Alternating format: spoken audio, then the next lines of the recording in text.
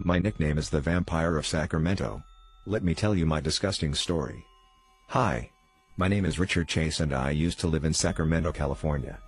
At the young age of 5, I used to love torturing animals and set fires. As I grew older, I became a heavy drug user and developed illness anxiety disorder.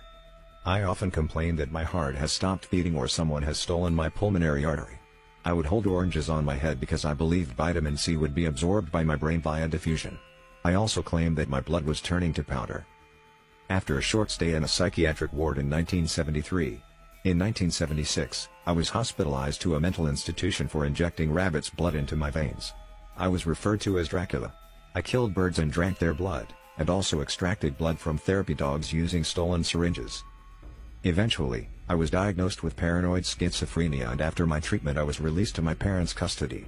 My parents rented an apartment for me. Initially I used to live with my roommates, but they moved out and left me alone because they didn't like me.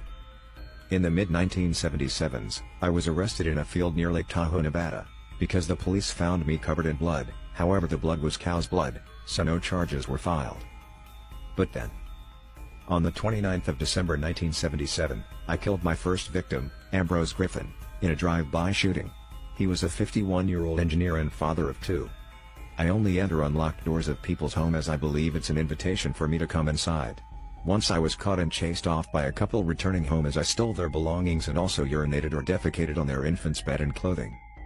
In 1978, I broke into a house and shot pregnant Teresa Wallin multiple times.